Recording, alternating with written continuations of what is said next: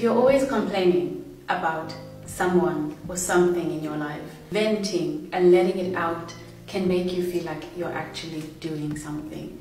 But if you're repeatedly complaining about the same thing or the same person, this is a clear sign that it's time to set a boundary. Being a people pleaser, trying not to offend anybody, will only result in you resenting them, or worse, resenting yourself, resulting in self-loathing and you taking less and less care of yourself. Trust me, this will start to show in your physical appearance. We've heard it 1,000 times and we'll hear it 10,000 times more. You cannot fill from an empty cup. We only have one life, and if you're not happy with something, change it. You literally have all the power.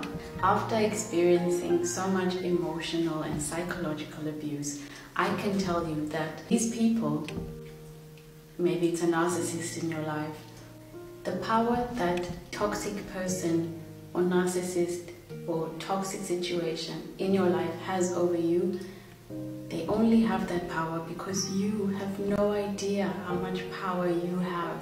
This is your life. You have full agency. I'm giving you the permission to go and make the necessary change.